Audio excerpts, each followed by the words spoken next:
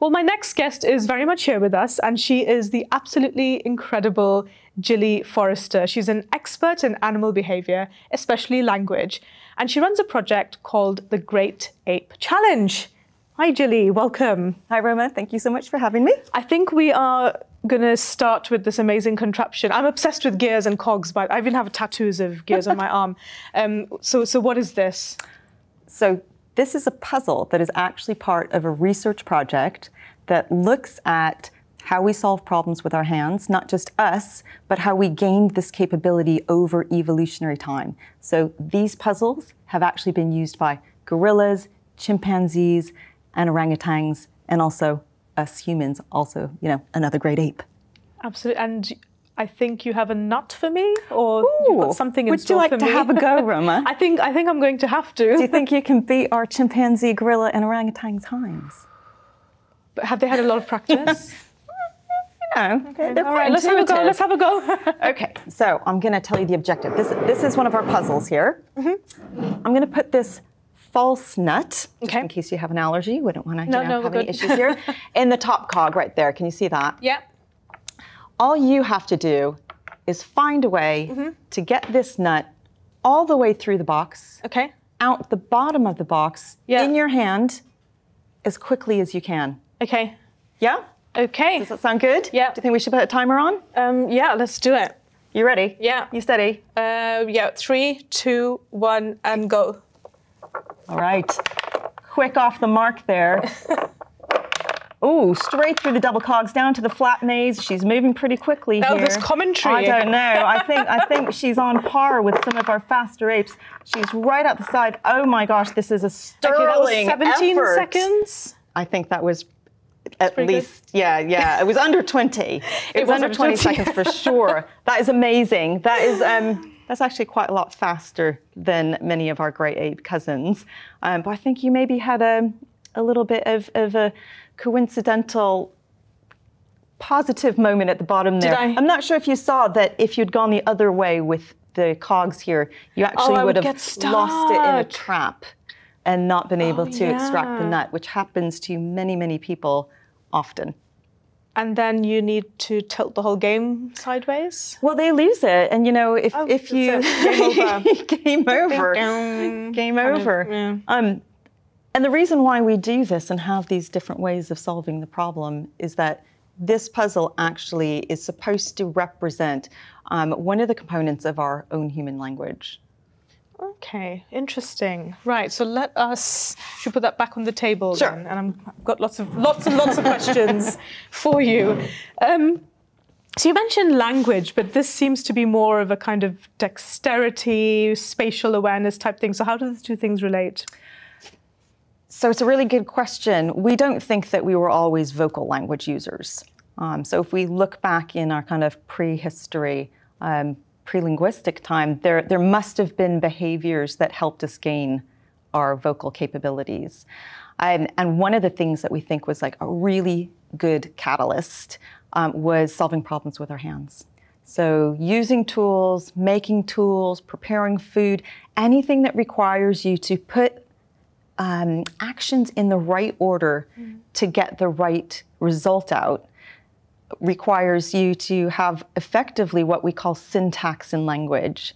So in syntax for words, if you put the words in the right order, you get the correct meaning out. And if you don't, you get a bunch of gibberish. So there's a bit of logic involved in this. You're kind of saying that the logic that we use to solve problems with our hands is similar logic that we're now applying to words. No, absolutely. Yeah. And in fact, if you're signing your language or speaking your language, it's the same bit of brain that's working. And we know from neuroscience studies that the bit of the brain that oversees our manual motor action behavior and our vocal behavior is actually highly overlapping.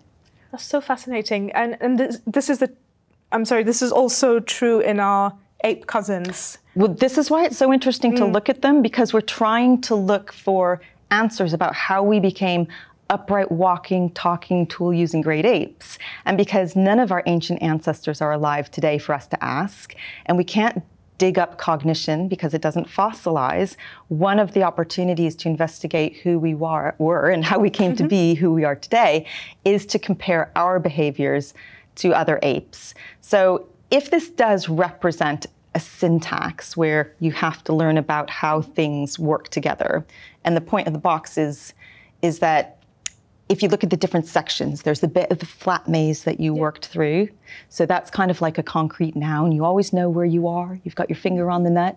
And then you had cogs, which are kind of like verbs. You can not touch the nut, but you can move it through action.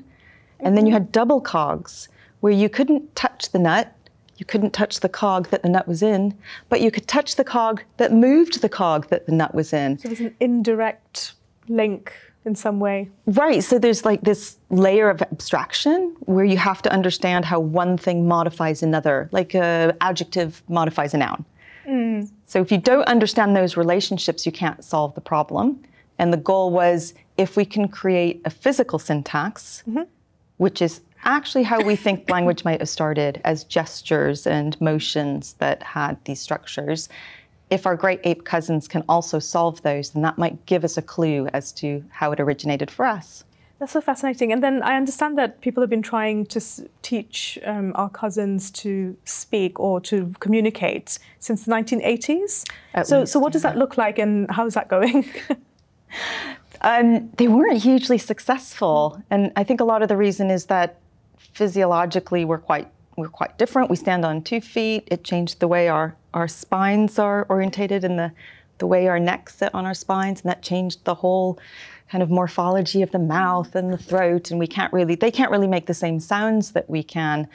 But likewise, I think it always made me think, why are we teaching them our language instead of learning how they're communicating? Because that would be more interesting for us to understand who we are as humans today.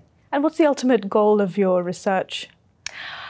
So there are several. One is that we are also looking at children using these sorts of tools, these sorts of games and puzzles, because we know that the kinds of behaviors like those manual dexterity, is exactly as you were saying, they come first in development and language follows after. I was thinking about my toddler, like she very much like explored things with her hands, well, and mouth, way before she ever started using language. Exactly. And so in that way, we think that, well, we know that if kids have good dexterity and they're solving problems well with their hands, they tend to go on to have typical language development.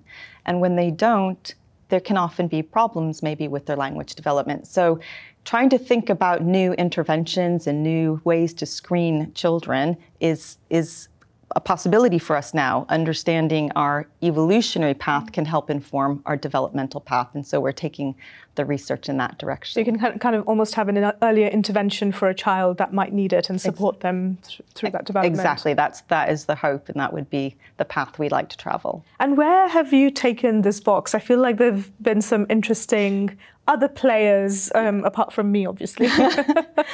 Yeah, the boxes have been a massive hit. They were funded by the Leverhulme Trust a few years ago. We started with toddlers and looking at how they solve them and how that associates with their language learning.